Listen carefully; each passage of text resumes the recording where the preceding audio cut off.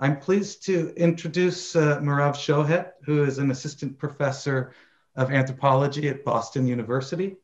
She works at the intersection of cultural, medical, and linguistic anthropology and has been publishing at a rapid clip in all the top journals in anthropology, including American Anthropologist, American Ethnologist, the Journal of the Royal Anthropological Institute, and many more prestigious journals. She's been even writing about eating disorders in North America, although today it's her work on Vietnam, which we'll be listening to in her presentation. The Vietnam work, which I'm quite familiar with, is truly path-breaking. She's not only interested in care and intersubjective relationships as a topic of study, but her work is notable for the care and sensitivity she brings into her ethnography. She engages ethnographically with Vietnamese concepts like sacrifice, hy sinh, and sentiment or love, tin cảm. But in the process, her own work appears as a kind of affect-laden, careful offering. And I mean that word careful, not only in the sense of being meticulous, but as being an act of care itself. That is, her work is full of care and compassion, as well as rigorous linguistic analysis of person, referencing, and everyday greetings. And it's not too often that you see care and compassion in rigorous linguistic anthropological analysis. So it's a truly remarkable achievement. In the subtle but beautifully rendered stories and episodes relayed by Merav's work, we see how the most mundane everyday acts are imbued with the stuff that makes people into people, and how everyday Vietnamese engage in the literal work of coming into being as intersubjectively entangled humans. That beautifully evocative phrase in Vietnamese, làm người, to make a person. I'll stop here and please join me in welcoming Merav for today's talk, which will be a discussion of her brand new book, Silence and Sacrifice, Family Stories of Care and the Limits of Love in Vietnam, which is just out now from the University of California Press. So please join me in welcoming Merav. Gosh, thank you all. I think I should let Eric actually present about my book. I'm so honored to have you all here and to share a bit about my book today. I'm gonna try to screen share right now. Great. So I just want to thank all of you for being here, and Eric for inviting me and giving me this opportunity, and Chris for arranging it. And I'll just launch right in to talk a bit about Silence and Sacrifice, Family Stories of Care and the Limits of Love in Vietnam. And I know that we're all pretty zoomed out, probably, it being April and a year into the pandemic. So I'll try to keep it not too long, but do feel free to interrupt me at any time, especially in the first part, when I'm just talking about some of the concepts of the book, and then I'll move on to give a few excerpts from chapter 4 of this book. And the book is really organized in 3 parts, with the introduction, setting up the scene, the concepts, and then breaking down the 3 basic principles that I see as organizing and structuring life, and especially kind of life experience and ethical subjectivity of my interlocutors in Vietnam. And that's sacrifice, asymmetrical reciprocity, and tin cảm that I'll be talking about. And then the second part of the book emphasizes a lot more the complications on the ground, especially as people in Da Nang and Quang Nam, who had more tenuous connections to the state, and had kind of ghosts haunting them at times from the past. So looking at how these principles play out in practice when we study them in situ. The research obviously was in Vietnam, specifically in Da Nang and Quang Nam. And I conducted the field work a while ago in 2002 until 2008. And then it took me quite a number of years to process all of the data and make sense of it. So I spent a total of about 18 months in the field with 13 consecutive ones in 2007-8. And I studied families. And so I did a lot of household surveys, kind of looking at family composition and routines and that kind of thing. And that was about 80 households. And then among those, or including those, I studied 5 focal families who were, they're all extended families. They were multi-generational, multi-household. 60% of them lived in multi-generational units. Most of them were middle class.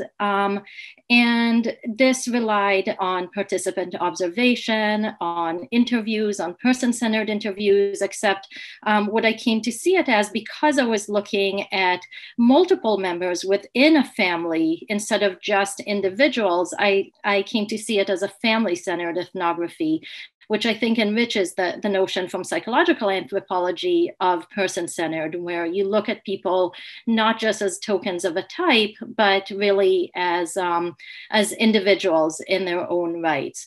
I also did a number of recordings. I went to each family about every 4 to 6 weeks, and in total had 94 hours of recordings, which, obviously with their permission. And I had thousands of photographs and notes and all that.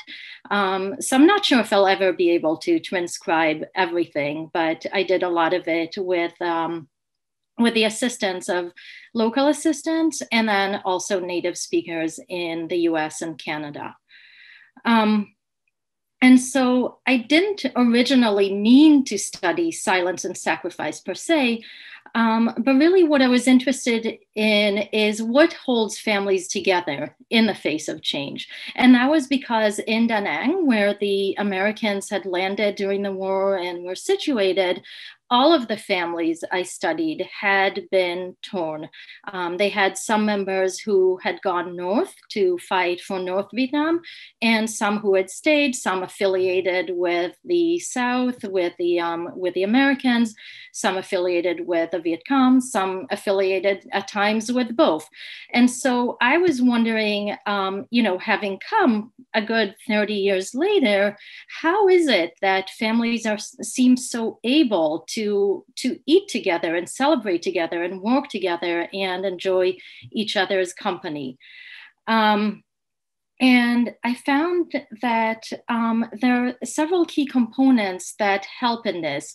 One of them is hisen, or sacrifice, which I came to think of as really willingly, silently, and smilingly embracing hardship for the benefit of asymmetrically positioned others. Vietnam is full of hierarchies, a lot of it organized around kinship.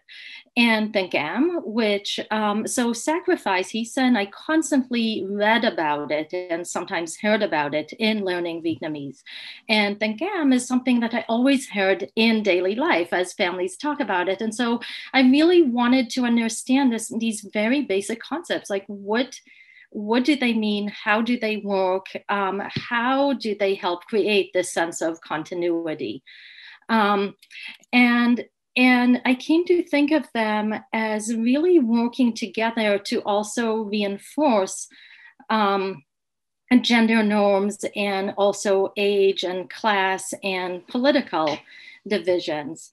And so in thinking about this, I was really also interested in the anthropology of ethics and morality and how it is that people enact ethics. What does it mean to be a virtuous person in a time of upheaval and change and rifts and ruptures? And I saw the beginning of the 21st century as yet another moment of change as Vietnam was continuing with the Doi Moi market economy, where nationalized forms of care were increasingly absent. And I ended up concluding that despite this ethic that preaches that people should be beneficent to each other, should respect above and yield below. This is what I call asymmetrical reciprocity. Women, especially young and poor ones, and especially in Da Nang, those who had sided with the losing side of the American war, shoulder a disproportionate burden. And this is in part because of the market forces that reinforce the gender and cultural norms that saddle them with the work of care, with putting on the feasts, with navigating the new economy. And so, as I said, a lot of this has to do with Tengam and Hisen, sacrifice. And this is really not gendered in the ways that maybe we think of in American or European terms as sacrifice being the domain of men to give their lives up in war, and Tengam, love and care as the domain of women. Everybody participates in it in this logic, but not always in uniform ways. And in studying this, I'm really drawing and expanding on certain anthropological concepts. Our approach to sacrifice has been largely to think of it in the dramatic terms, as a religious ritual, as the act of slaughter or substitution, and relatedly as a patriotic act. And both of these are highly dramatic, a kind of spectacle with bloodshed. And I think what we have ignored is the everyday acts of sacrifice in mundane life, that sometimes I've even gotten pushback when presenting and saying, well, Hisen isn't really sacrifice. And in fact, in Vietnam, it's very much associated with patriotic sacrifice, but also with a family and with a feminized work of care. It's not traditionally associated with slaughter. There's other terms for that.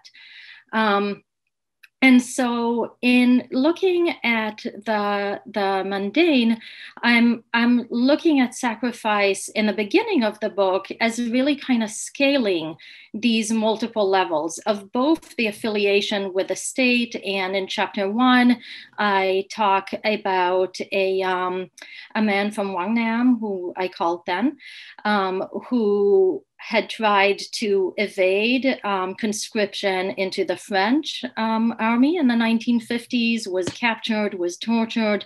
And then in 1954, when Vietnam was split, he was released in a prisoner exchange. He went up north and then spent a good chunk of his life away from his natal family and then also away from his wife, who he married in the North, because he went back with a call of duty to liberate the South. And he talks a lot about sacrifice, and he talks about, kind of the propaganda of Vietnam is one, nothing is more precious than liberty and so forth. But what he also talks about is suffering. And one of the things I learned from him and from many others is the ways that suffering is really supposed to be silent. You don't call attention to yourself when taking it on for somebody else, and the ways that men as well as women oftentimes attribute sacrifice to women, especially to mothers. This is kind of the paragon of virtue is the sacrificing mother, who tends to her children, to her husband, to the nation, to the community. And so this kind of guided my understanding also of the second principle, which is asymmetrical reciprocity, and then thirdly, Tengam, and the ways that these work together to organize people's experiences of time and of their relationships with the two calendars, for example, in Vietnam, with the ancestors, with each other, with the state. And then in chapter 3, I show, among other things, how state discourses and attempts to legislate equality are really, in effect, engendering difference, and the ways that silence figures in all of these, in naturalizing gender and other hierarchies. And these are premised, of course, on this presumption of the unequal but benevolent and bidirectional care. And so oftentimes when we think of Vietnam's legacy as Confucian and as Buddhist, thinking about filial piety, and some people have written about it in terms of a kind of exploitation from above, the power from above demanding respect. In fact, I think that it's more useful to think of hierarchy as bidirectional in the ideal case. But of course, as I noted earlier, this also doesn't always play out in practice. There are those who suffer more and suffer more in silence. And so then the second half of the book is troubling some of these principles of ethics and morality, of sacrifice and asymmetrical reciprocity. When I studied them in practice, looking at families, I think as we need to, if we want to understand kinship and relations within a community, we really need to look at the multiple people with their different and cross-cutting and dynamic and really intersectional perspectives and grievances. And so I want to turn now to chapter 4 to give a sense of this with some experts from that chapter. And just before I do that, I want to introduce 3 other concepts that will help us make sense of these that I borrow from literary studies. And that really those are the concepts of foreshadowing, backshadowing, and sideshadowing narratives. That I use in making sense of people's experiences and narrations and interactions. So I'm sure we're all familiar with foreshadowing. It's where we see past events as foretelling future ones. So for example, if we start something with, it was a dark and stormy night, we know that this cliche is going to lead to some issues and problems, as is the case in any narrative. And this is often associated with narratives of progress and modernity. So in the US, the kind of ideology of manifest destiny of Americans to move west and conquer and displace Native American peoples. And in Vietnam too, when we think of it as having the civilization begin in the Red River Delta and moving southward and displacing other ethnic minorities and forming its own heroic civilization.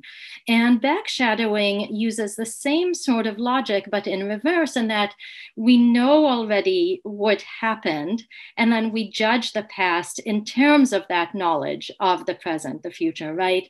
And so both the foreshadowing and backshadowing tend to have these linear narratives with a clear beginning, middle, and end that kind of direct events with a constant moral stance. And this is something that we do all the time in life, and we oftentimes associate narrative with these kinds of stories that come ready-made.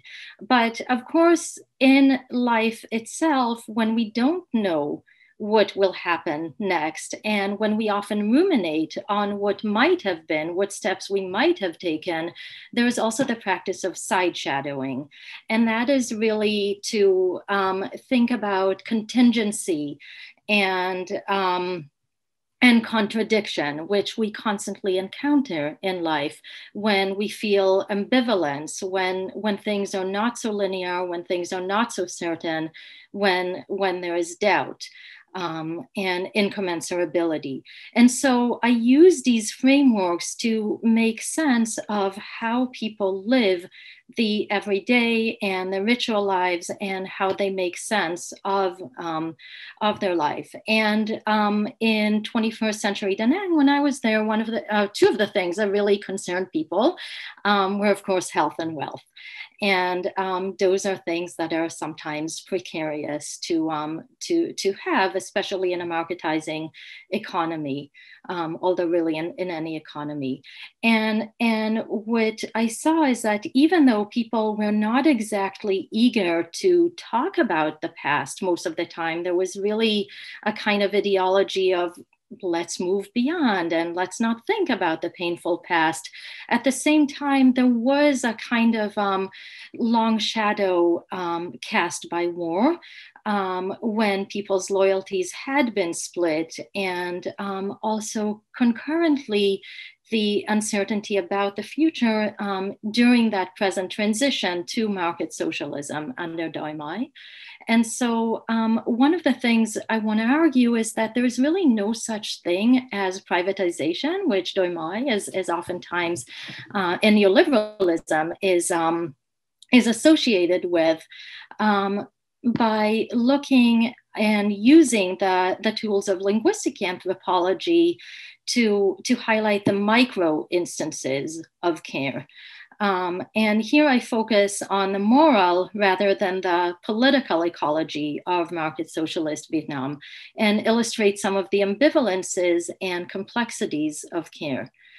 And here I begin with two premises. One is that in focusing on individuals who care, I assume not the rightfully maligned, autonomous, bounded, self-interested persons that theorists usually attribute to Western or even neoliberal subjects, but instead I'm thinking of persons as relational, as evaluative subjects, whose ethics, they come into relief when we attend to the living narratives of everyday interaction. And here again, what I mean by narrative is not a contained text, but rather how people talk with one another and interact one another to make sense and to lay moral claims against one another as these unfold in time and in interaction. And what I'll show is that people's and family caregivers' attempts to provide care is really fraught with moral peril and filled with ambivalent silences that threaten to unravel the relations in late reform Vietnam. And so any harmony or continuity or kind of sense of the ordinary that we might think of, these are not ready-made. These are effortfully achieved and they're precariously sustained. And my second assumption is that in cases of end-of-life care, we need competence. People need caregivers. They're constantly striving in an effort to keep the dying alive and comfortable. And yet this competence or incompetence is at once imminent. It's impending, since we can become incompetent or competent at any time. But it's also imminent. It's inherent in any social interaction. And that's why it's also fluid. And throughout fieldwork, what I sought to understand is how it is that people, what it means to be a competent, ethical person in Da Nang. And I've already published on this, and it also figures in chapter 2, the ways that children learn politeness routines to acknowledge their elders, and that this is actually an incipient form of subjectivation into the morality, into the disposition of sacrifice that has a lot to do with ancestor worship later in life, and ways of taking on suffering in silence, disciplining the body, withholding from yourself. And these acts are never private, they're never unitary. They involve a range of asymmetrical forms of reciprocity, and they reinforce hierarchies. And so here I focus on one such instance and the stories that surround it, not in a case of childcare, but really in a case of older care, where, unlike in America, where oftentimes we think of the end of life as highly biomedicalized, and this of course exists, people do go to the hospital. The person I talk about did go to the hospital, but ultimately a lot of the care is done at home by kin who have to also continue their daily lives, their worship activities, their income earning activities, and all that. And so I focus here on a 75-year-old woman who I call Babai. And she started complaining to me quietly back in April of headaches. And then she suffered a minor stroke in July, and then spent weeks in the hospital, and finally returned home and went right back to the squatting of food preparation and cleaning and taking care of her granddaughters. And she suffered another stroke. And this time she went into a permanent vegetative state, and the family was essentially waiting for her to die. But they didn't know when she might die. And they shrouded this calamity in silence. So Baz's husband, he coped by sleeping a lot and saying very little. And the family's women were the ones who really stepped in to fill the vacuum and manage the loss with material acts of caregiving. And so again, she spent several months in the hospital, hooked up to machines. And then in the end, in the face of mounting costs, she returned home in December. And so she lay in the bed, placed in the living room, tended by her daughters and daughters-in-law. And what I want to focus here right now is on just a minute of interaction, and I'll just show maybe half a minute of it,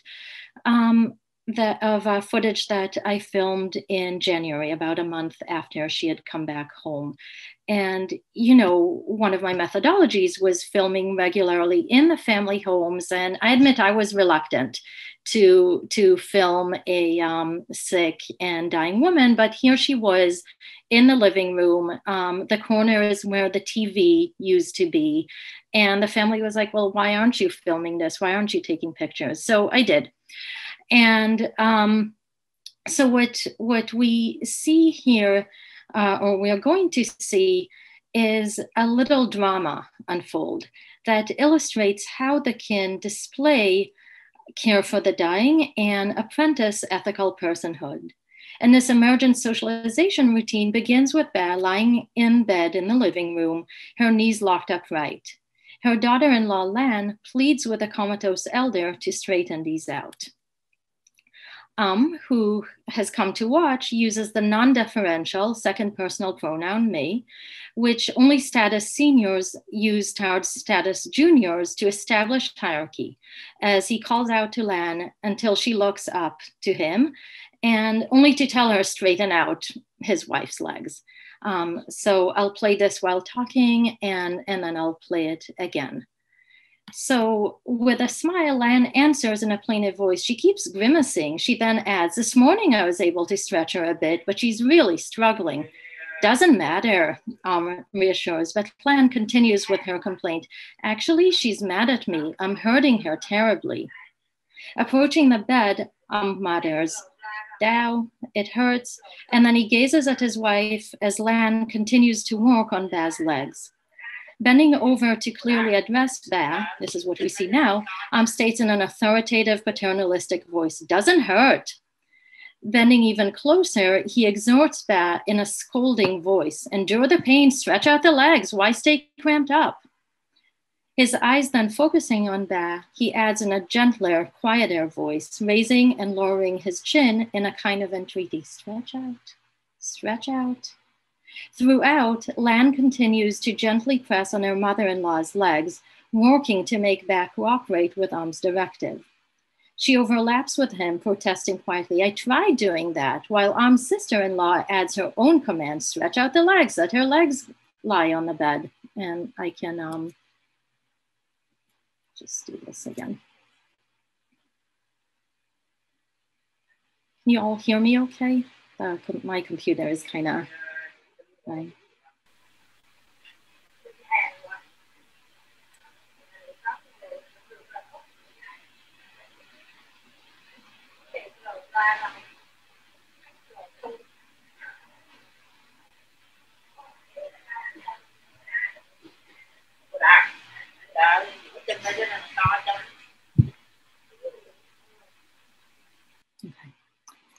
So adopting Goffman's model of participant roles, we see how the two generations organize the interaction in gendered and age-graded ways. It's the daughter-in-law, Lan, who physically takes care of the ill woman, Ba, while the seniors direct her to keep doing what she has, in fact, been attempting to do. Lan, in turn, has little recourse than to smile, comply, and only weakly protest that she has been doing as told. We learn even more about responsibility, morality, and power if we consider the ecology of this micro-interaction. This includes participants' eye gaze, movements, and bodily use of space, which reveal who is interpolated as a ratified participant and how. From this perspective, the exchange looks less harsh. It exemplifies acts of care. Despite Ba's grave condition, her incompetent caregivers treat her as a ratified participant. She's someone to whom they attribute a will, emotions, and agency. Scolds, Lan pleads, and imagines or experiences being scolded, and, in contrast with those who are not there daily to attend Ba, they at times address her directly, not just as a mostly, but not yet dead body. In Schutz's sense, they enact a we relationship with Ba.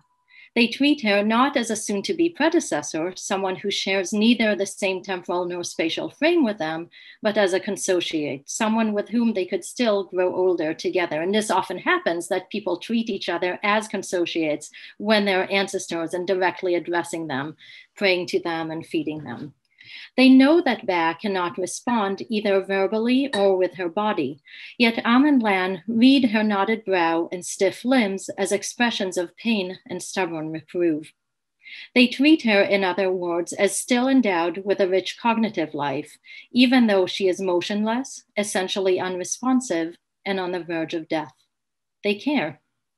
In this incipient narrative, Am's exhortations to stretch out models for Lan how to act in a difficult and morally fraught instance, where the daughter-in-law is afraid to hurt and earn the wrath of her mother-in-law.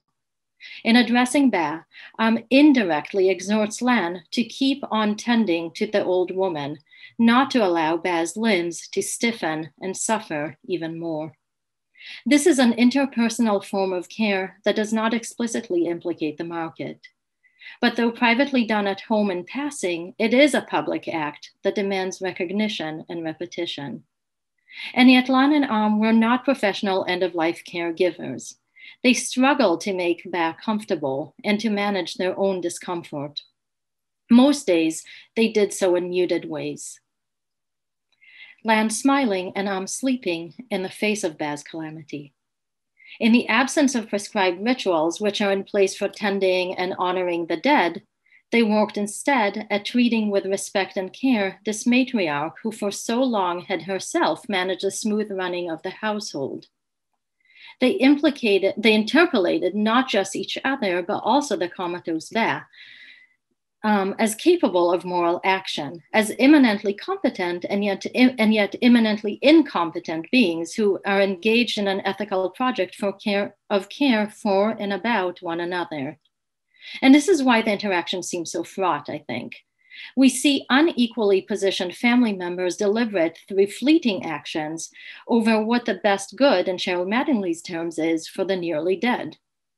They seem to act in unison, in agreement that even though stretching out Ba's legs causes the inert but recalcitrant body and the person inhabiting it pain, because she's still a living person, and they have to enjoin Ba to endure the pain to Chio and to act ethically in this world. And yet this version of care and ethical personhood was precarious. Performed daily in Ba's house till her eventual death the following spring, it enlisted a range of Ba's relatives who visited periodically and spoke to and about her. As they continued to participate in the household's rituals, no one projected Ba into the future as an ancestor, and no one mentioned her imminent death. They oriented her only as a present and suffering somewhat indignantly. I could end by concluding that these occasions, like Ba's earlier quiet endurance of pain, where for months she did not seek care for her high blood pressure, reflect local understandings of gendered virtuous care and daily sacrifice demanded by an economy of retracting state care. But the story doesn't end here. Not everyone regarded Am and Ba as innocent victims. Am and Ba's niece, Anne, for example, surprised me one December day with a story of past wrongs and transgressions. I briefly recount this story and the imminent critique that Ba's current state led Anne to project, both to show how protagonists are not all equally burdened with the ethical work of enduring suffering for the sake of another silently, and also to show how fragile love and care can be under both marketization and socialism and under war. Decades earlier, Am's brothers fought on opposing sides of the American war. And yet the siblings always seem tight-knit. They kept past divisions mute. They liked to recount how had done right by his youngest brother, Sin, raising him and ensuring his education since their father died young in 1948. These were compact, coherence-striving narratives with clear beginnings and morally predictable endings. But there's another side-shadowing genre of narratives. These stories highlight ambiguity, ambivalence, and contradiction. Co-narrated and non-linear, they invite moral reflection and debate. In Anne's meandering story, and his wife appear as withholding or suspending care during and after the war. Anne narrates this tale of wrongs indirectly. It's a side-shadowing story told non-linearly by weaving back and forth through time, emphasizing moments of connection, love, and hurt. And Ba had not risked losing their house for sheltering their American collaborating brother, Sin, nor had they helped his faithful wife, Ma, visit him in communist re-education camp like Am's sister and Anne's mother, B, had done. And Ba's passive acts of omission of care, which remained implicit and unnarrated, also turned into sinful commission when sold off lands that jointly belonged to all his siblings, and he left Sin's children nothing. The threads of this story are tangled, narrating shifting affective stances, oblique connections, and disagreements that are not resolved. And these are all worked out in chapter 4. In side-shadowing fashion, Anne presents a series of contested moral stances as protagonists hold conflicting commitments to their kin. She grieves for the now deceased Ma, who died after the couple left Vietnam. But when Anne was upset at Sin for remarrying, her mother B defended him and scolded Anne. Blood ties trump friendship. Anne's story continually descends into the past and navigates a present seemingly blindly without full clarity of hindsight. It relies on silences and absences, not saying that had not cared for his brother, but pointing out how his sister had. She tells me, siblings love, they take care of each other. They don't care about whatever happens. They don't care about money. And yet Anne's story is filled with instances in which gifts of money stood for acts of love and refusal to give was equated with betrayal. Contradiction pervades her stories, and still one point emerges clearly at the end when Anne's mother, B, takes over the telling. Land prices soared, but and his wife barely shared profits from the sale of their grandparents' land and refused her even the smallest of loans. They didn't care. Here, B and Anne use backshadowing, using the present hindsight to morally assess past deeds, to link Ba's present state to recent and past wrongs. Their story, which gained steam only slowly, suddenly crescendoed to its conclusion. The present suffering was karmic retribution for a life that could have been led otherwise. Her voice quietly furious, B says, I asked for so little, they wouldn't give it. This was recent, before Babai got sick. Said he didn't have it. Fuck. We yield to him whatever he wants. Mother and daughter abruptly stopped the account with B's unexpected curse. Resentments over care withheld or inadequately performed, which could lie dormant for decades, came to the surface with Ba's present illness. This occasioned imminent reflection over how to care and imminent judgment about who is competent or incompetent at doing so. Tensions subtly expressed in instances such as when Ba's legs need to be straightened incite caregivers to reflect on who has cared and who deserves caring. A linguistic phenomenological lens reveals how temporal horizons reach into the past and future, both in Anne and B's backshadowing and side-shadowing stories that frame the past expectations and promises unfulfilled as foregone conclusions or as unexpected turns. In Lan and Am's incipient and acted narratives, ethical figures take shape through complaints, exhortations, and silences. These stories and silences color present concerns over care, condense in Ba's figure lying on her bed in the living room, unconscious and unrestful. These not only sustain, but also threaten to rupture shared understandings of who is or was virtuous and why, forcing and forging an ethics of not of cool judgment, but rife with cascading affects of love and regret. And so here I'm talking about the ways that ethics isn't really about this rational withdrawing and thinking about how to act. It's also filled with emotion in trying to behave morally. And yet still, rupture was kept at bay. Anne and Bee continued to visit Bea, effectively refusing to jeopardize rituals of care and dominant narratives of virtue, despite some tensions. Their stories, where scornful language erupts, remained almost exclusively silenced.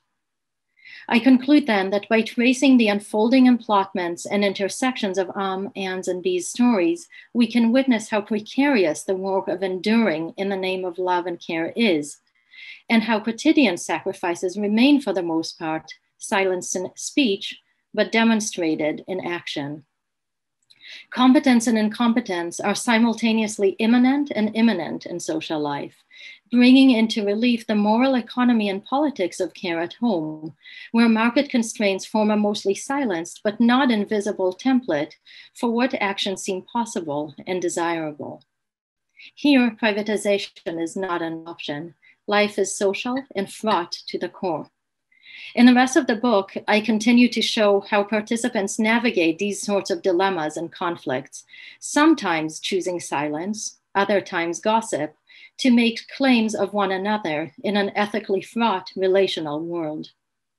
Again and again, we can discern the cultural patterns through attention to the minutiae of language and interaction, which color and even constitute the ways in which families and communities struggle to cohere.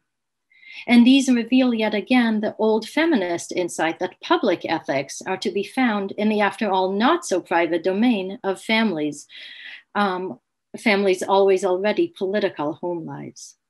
In the conclusion of the book, Mourning and Silent Sacrifice, I revisit a piece I wrote for American Ethnologist on the death and funeral preparations in another family, where we see how the bereaved attempt to contain their grief. Here too, I argue that repetition, like change, doesn't always beget futurity or natality in Hannah Arendt's terms, even in Vietnamese, where he sin signals life and suffering in silence for the sake of love.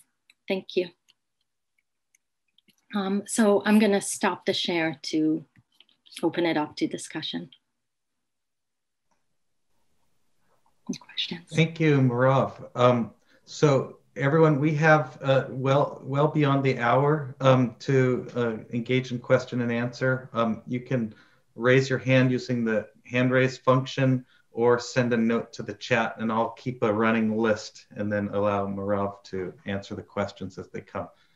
So Oscar, did I see your hand go up? Go ahead. Thanks very much. It's a fascinating story that you told, and really I like the meticulous narration of all the activities, the stories, but then also the actions, the silencing as well. And so it reminds me a bit of, how to put this, there was once this medieval European or Renaissance European philosopher, Erasmus of Rotterdam.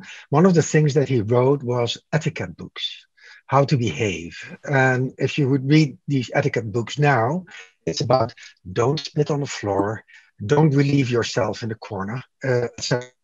Now, these things would probably not be necessary in most places to remind people of. And the reason why he brought it down, he was not the only one, or it was like a genre at the time. Right? So on the one hand, there's an emphasis about doing something or not doing something. There's a reality which is a bit different. And your story really reminded me of that. How what people say by like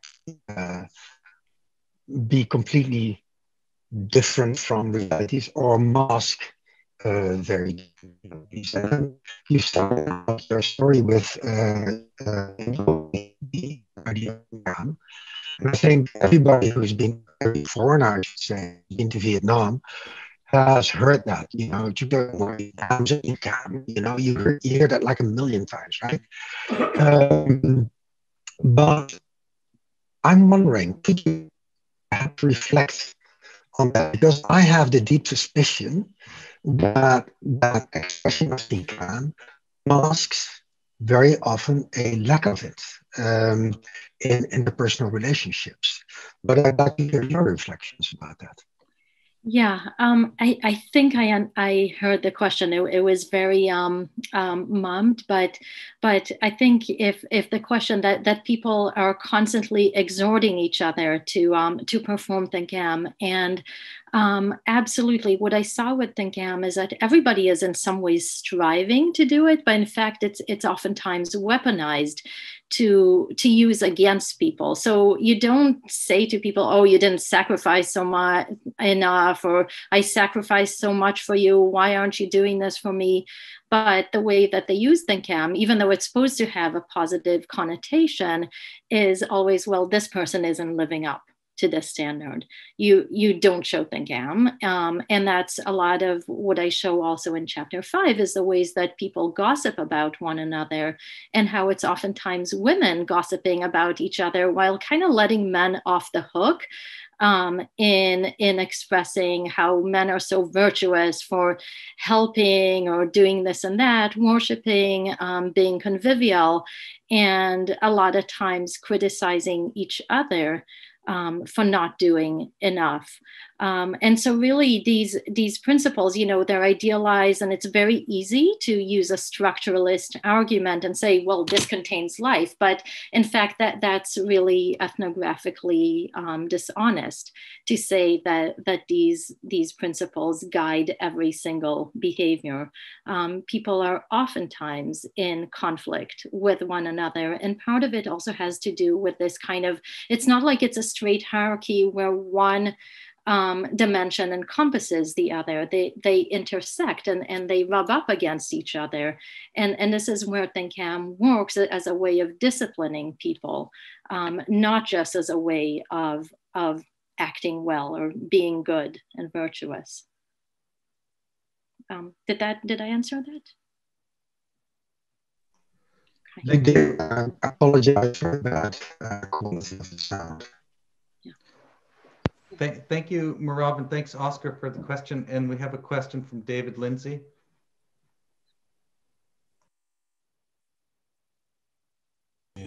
Unmute. Yes, thank you for this. This was, I've never seen anything quite like that. And it was fascinating.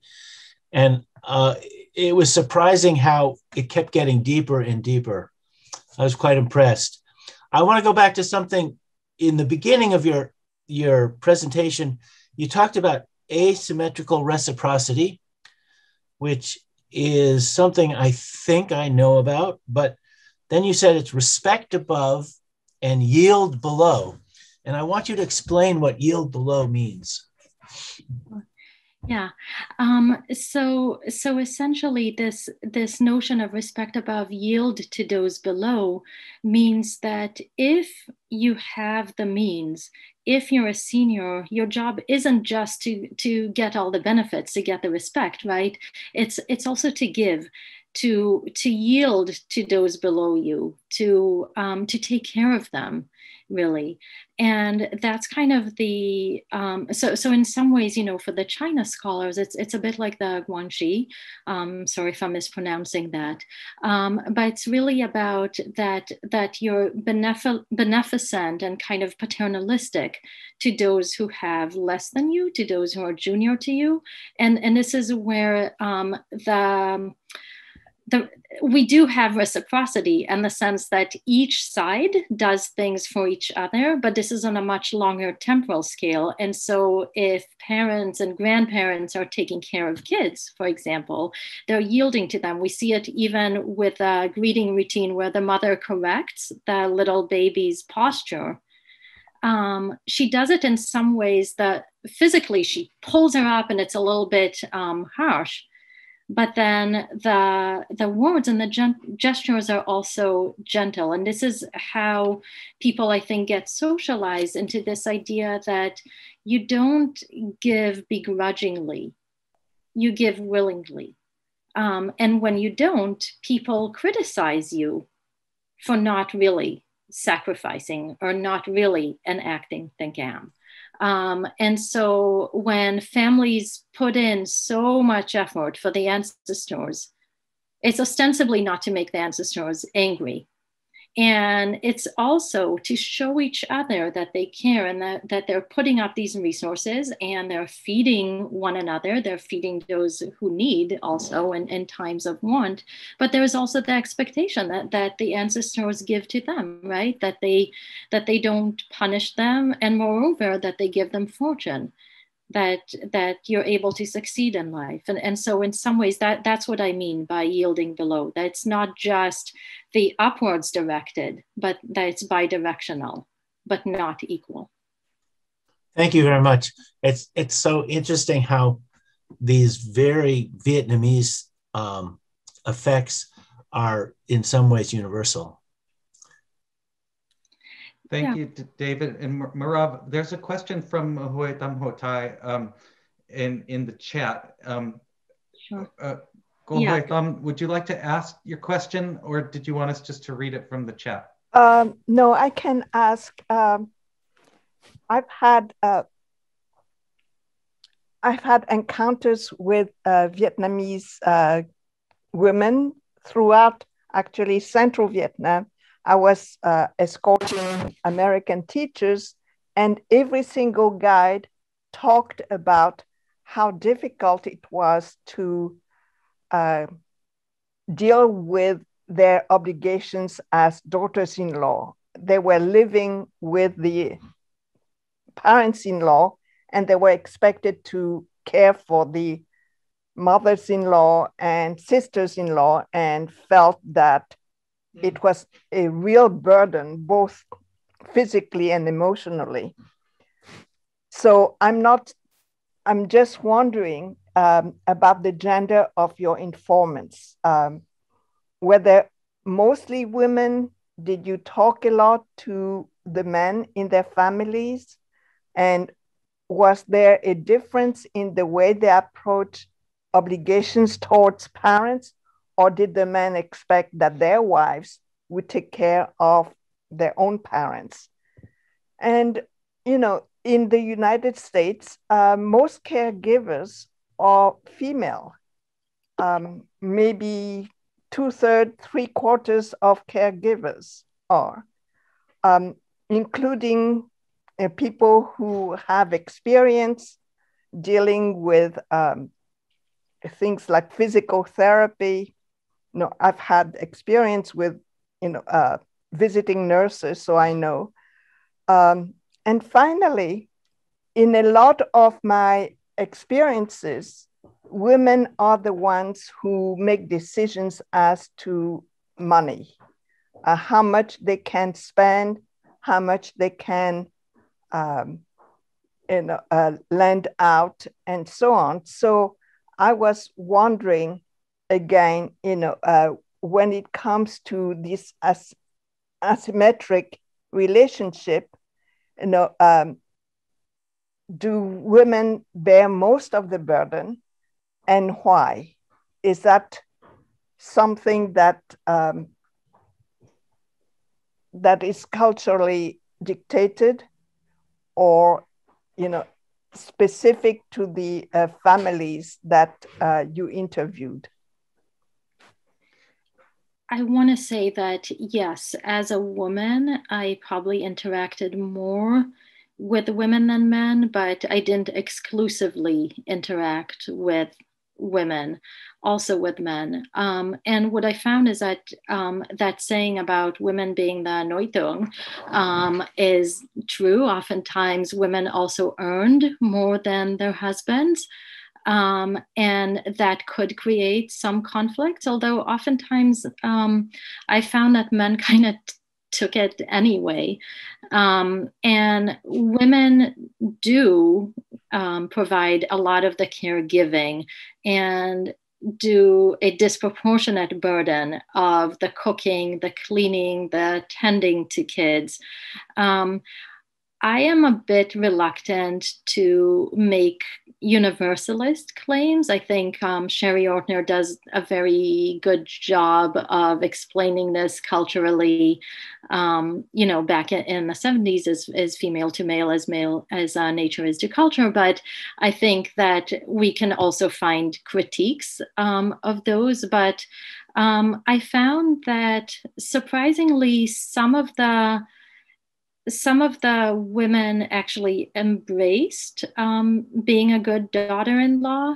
In chapter 5, I actually have a case that's a little bit different, where the wife uses her earning power to distance herself from the in-laws. And of course, she gets criticized for it.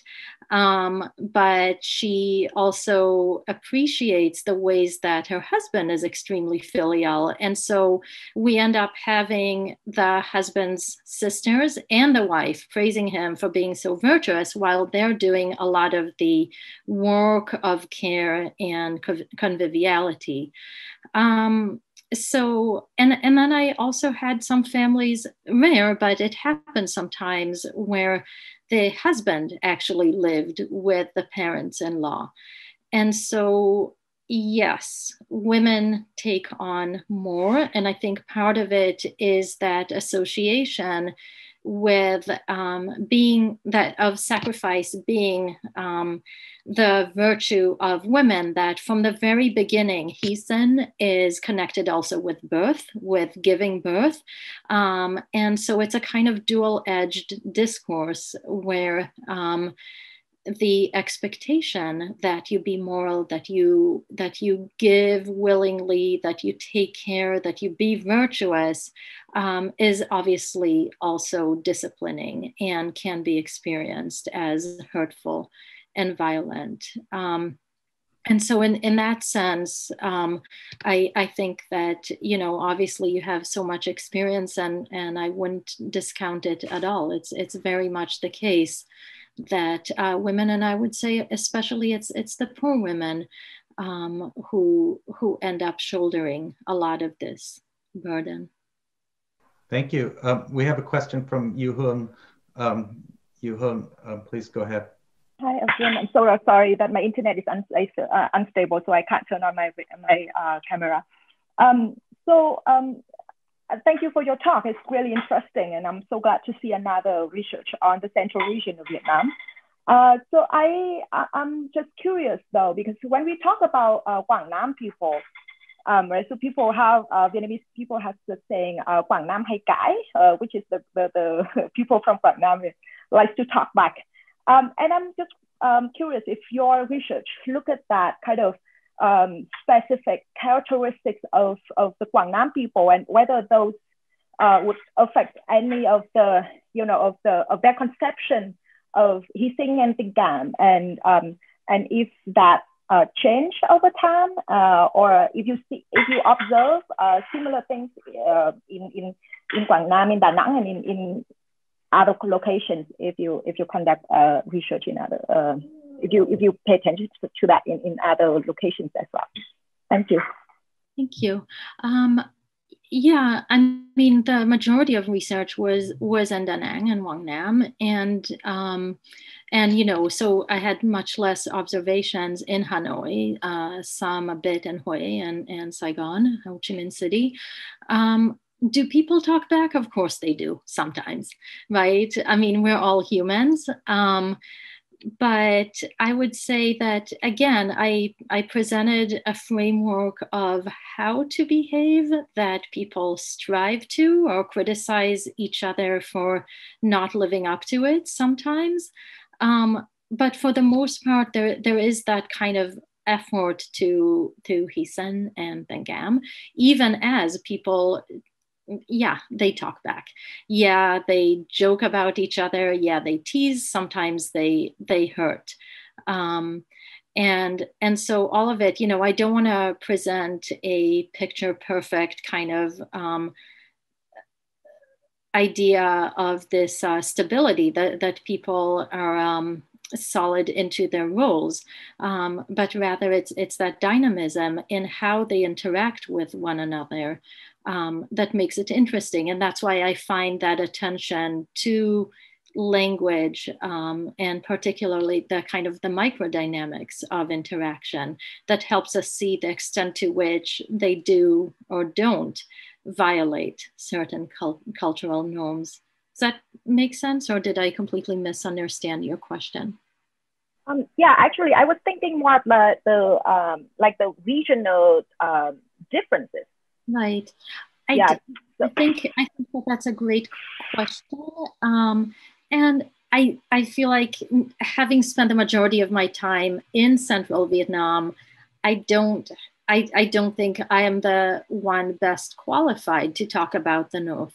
I'd say in the North is actually one of the places where I heard women more explicitly complain about these expectations, that they end up taking on the role of virtuous wives at the same time that they have to do everything else.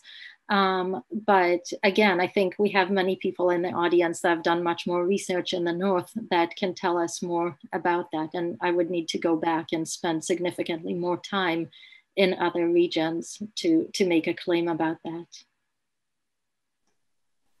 Thanks, Merav. Next question from Quy-ha Nguyen. Thank you, Merav, for your fascinating presentation on the topic. I'm very interested in the, actually my research on Vietnamese revolutionary cinema focus on the ideas of womanhood and motherhood, which is somehow share or overlap in the sense of care, sacrifice, which your fascinating research present. I have two very brief questions. The first one is about the idea of silence. You talk about silence in the sense of social and community presence, and this link to the point that Hương have just presented, posed. It is about the locality. So for that, I would like to ask you about the did you consider the historical dimension of the ideas of silence? Because Quảng Nam, Lai Da Nang, or central of Vietnam, I'm from Quảng Bình, and then my whole family and then the neighbor, on the one hand, they share openly, but on as many points, they just keep that for them. They just don't want to expose the pain that they don't know if it works for a young generation like me to share that at which point they're gonna open it, but at some point. So I would like to ask about the silence, which is linked to the ideas of historical dimension, and that's particularly linked to the locality that you use Quảng Nam and Da Nang as the place to do your research. The second question is, it is about the ideas of tình cảm, and I see that you talk, and then your research focus on the ideas of material relation, and which is very, it is really amazing. Especially you show the clips where the daughter-in-law and the whole family have that kind of interaction. I have another question, a question that keep coming up to me during the time during when I was listening to your presentation is, nowadays many people like Vietnam, they migrate to Ho Chi Minh City, Hanoi, or even abroad to earn for living, and that kind of care, material care, on the one hand, it still exists as you show, but on the other hand, they show other form of care, like they send remittance, or they do FaceTime chat every time, like for an hour, or do similar like that. And then would you, talk about that if your research actually touch on that point, like other form of care rather than the material care that you presented wonderful already. Thank you so much. Thank you.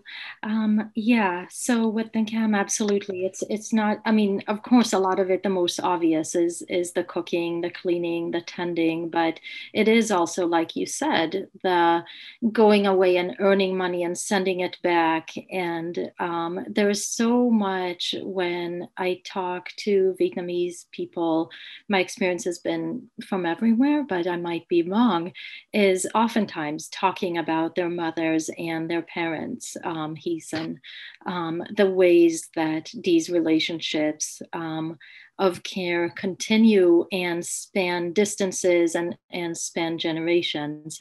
And the same with silence. I mean, of course, there's the sonic silence of staying quiet, but there is also that silence surrounding painful events.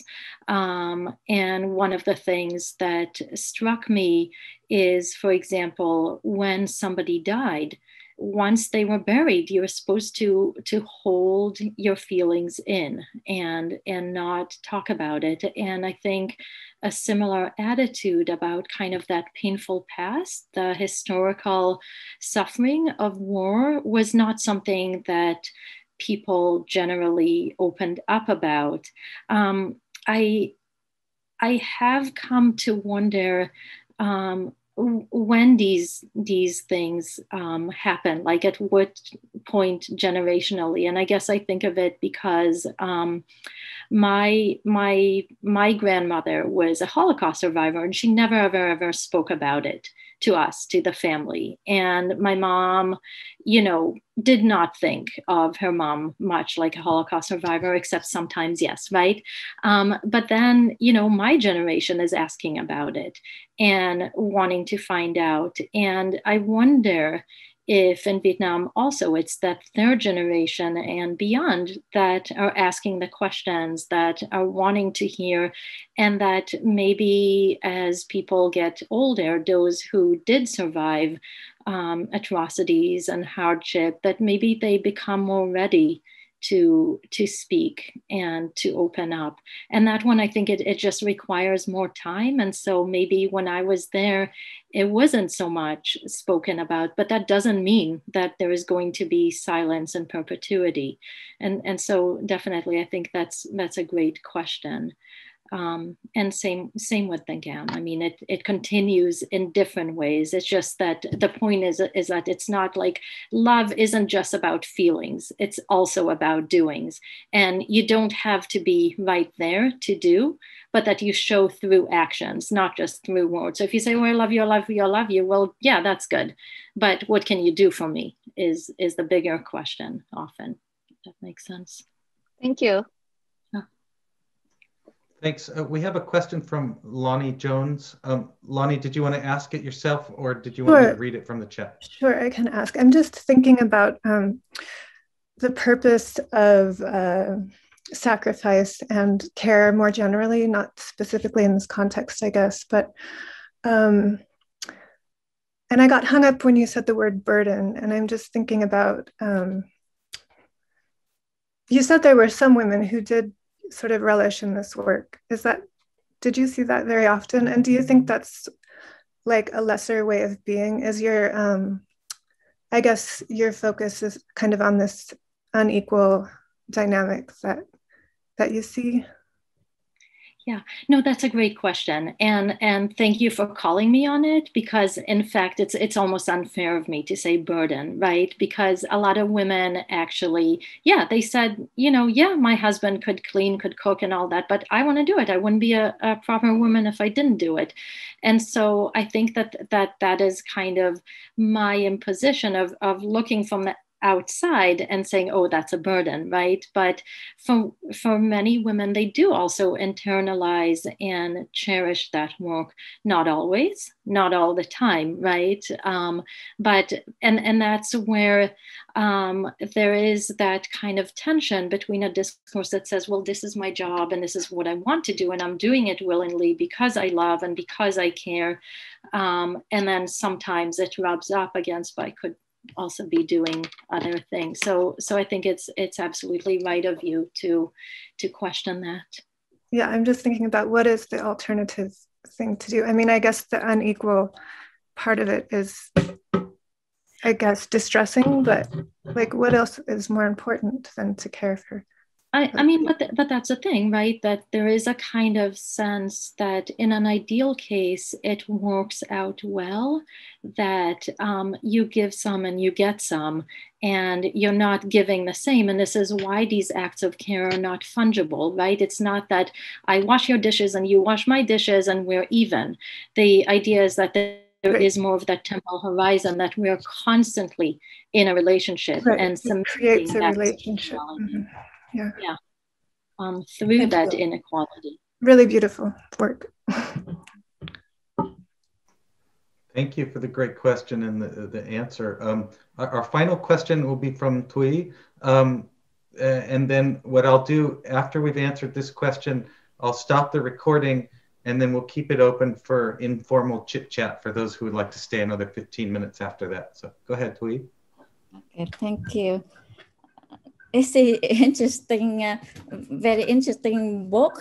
I can see like my whole family and my other family, Vietnamese family, in your book, like the condition, how people care. I have some questions. The first is that in somewhere in your presentation, you talk about state discourses. I'm not sure what you mean by state discourses in gender equality, or which you have time to talk more about that when we have informal chats. But another question is about behavior and attitudes of the women, like whether because I see in the video and the pictures, so most of the women are like somehow household women, like staying at home or doing some not professional jobs. So whether education and jobs and the economic condition of the family change the behavior and attitudes of the women or the people in terms of care and sacrificing. Because I see it in my family and other family that I saw in Vietnam. And my friend or some, for example, when they have a higher education, their attitude is different. So it's not. And another one is about Western eyes. Like, do you think your Western eye? You see, I consider you are Western eyes. You look at this as the outsider, because when I see all of that, I explain it in different way, in another ways. Because like Yu Hương and many other talk about the regional differences. I have two brother-in-law who are from the center of Vietnam. So, and Cô Huệ Tâm also talk about the daughter-in-law taking care of the mother-in-law, because the culture of in the center, like on the property of the family, you give to the son. So they expect the daughter-in-law to take care, while other family they even to share with others. So usually sometimes the daughter-in-law take care of their parents when they're sick. So when we look at that, we think about culture and we see it's very normal. And we think about property, maybe it's just, I give my property to you and you have to take care of me. It's your responsibility, something like that, because we live in that condition. But under your Western eye, it's not wrong. It's not correct when you just look at how the women taking care of their parents. That's supposed to be like taking it by nurses, or it's just through your explanation, I'm not sure I got it, but through your explanation is something not right in Western culture or in Western context or like somehow. So do you think that like your Western eye affect your explanations? That's it. I am sure that my Western eyes affect my explanations. I don't think I was trying to criticize the system of relations. Quite the opposite. I was saying that this is the way it works, and a lot of times it works quite well. And I think what it does help us understand, though, is also why does social reproduction continue? And a lot of times it continues not through oppression. It continues because people participate in a system, right? We collude in a system, and that's not necessarily a bad thing. It is the way that things are. Whether we want to come in and criticize, that's a different point. But I'm not sure that we must. What I found is that I think because this was a generation pre the family planning, and so the people who were adult and in a position to care, they oftentimes had multiple siblings. And so care was distributed among daughters and daughters-in-law. It wasn't just daughters-in-law. It wasn't just daughters. It wasn't just hired help. The women, I think if you saw in some of the pictures, these are not necessarily uneducated women.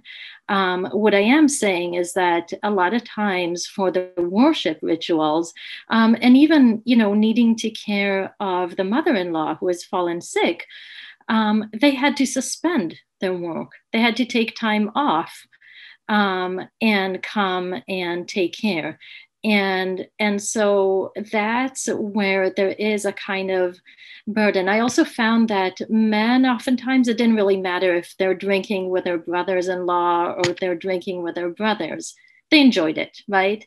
And it was oftentimes sisters and sisters-in-law who would do the job of cleaning up behind them, right? And of putting together the system of relations. But I don't think that it's necessarily bad.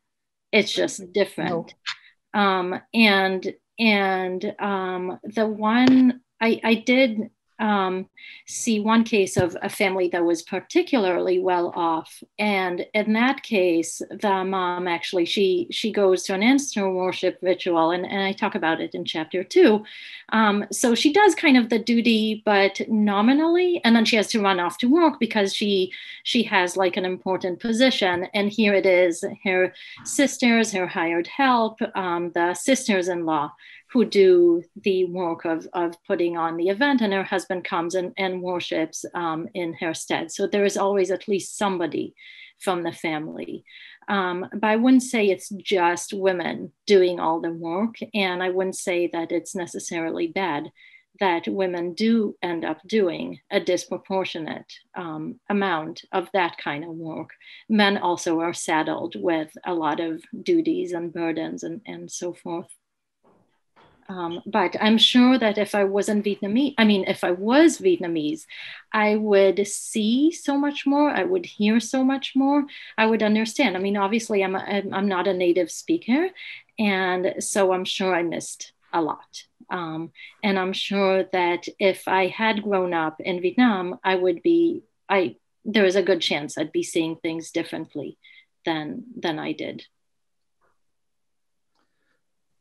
Thank you, Merav, and thank you everyone for your wonderful questions and for joining us for the talk today. I'm going to bring it to a close now, but I'm going to stop the record here, but please join me in thanking Merav for a wonderful talk and discussion.